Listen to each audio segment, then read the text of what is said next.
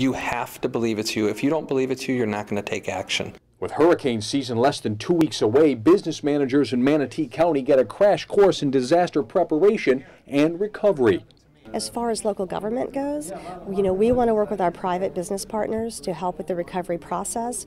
We want to make sure that we're able to reach out to all of our businesses to get them up and running quickly after an event. Unified Disaster Resources helps businesses prepare for the worst by stressing 4 R's: readiness, response, recovery, and reconstruction.